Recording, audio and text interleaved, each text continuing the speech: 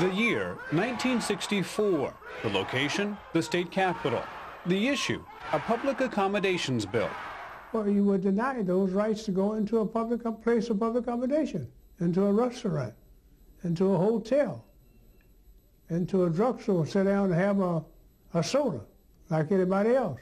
Diabetes stole Clovis Campbell's eyesight in recent years, but the state's first black senator vividly remembers the protest of March 30th, 1964. Campbell was a member of the House of Representatives.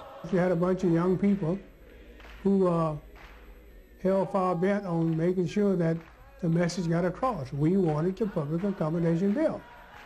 Unfortunately, the police started to come down and wanted to arrest people because they started blocking off entrances to the state building. Brooks was president of a local chapter of the NAACP. He and Vice President Lincoln Ragsdale Sr. coordinated the protest. These pictures belong to the Ragsdale family.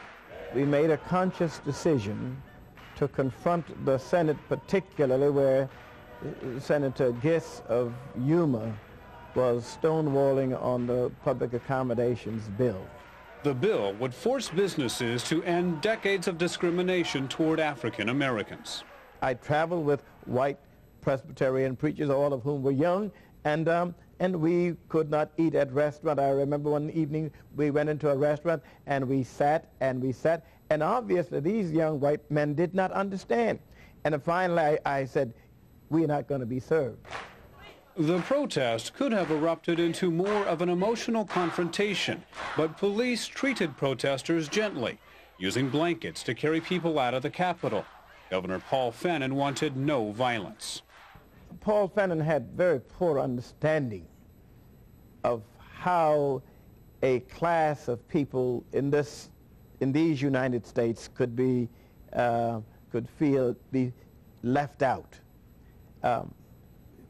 Paul understanding that what we give them should be enough for them, and we don't kick them around, we don't do anything with them or for them. Brooks vividly recalls an encounter with an aspiring attorney who vehemently opposed the bill. A young man came out and accosted me as leader of that group, and to say that public accommodations was not necessary, and giving all of his legal reasons why we ought not to have it, and the reason why we ought to be still. And that young man was Mr. Rehnquist, Chief Justice of the Supreme Court of the United States. Everybody get in. Lawmakers eventually passed the Public Accommodations Bill, but after Congress approved the Civil Rights Act of 1964. And I welcome the protest, because it did do some things. It did make some people stand up and listen, even though it took a while to get it passed. For those who participated, such as Clay Cavness, the protest was a validation of sorts. Here was this backwater, which was very conservative, which was untouchable by outside currents. We were very much behind the times, and here we were just participating in the energy of the times. It was not supposed to be expressed here, and it was, so it was very gratifying.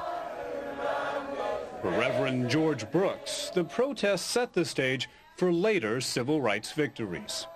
We've come a long way, but so has society.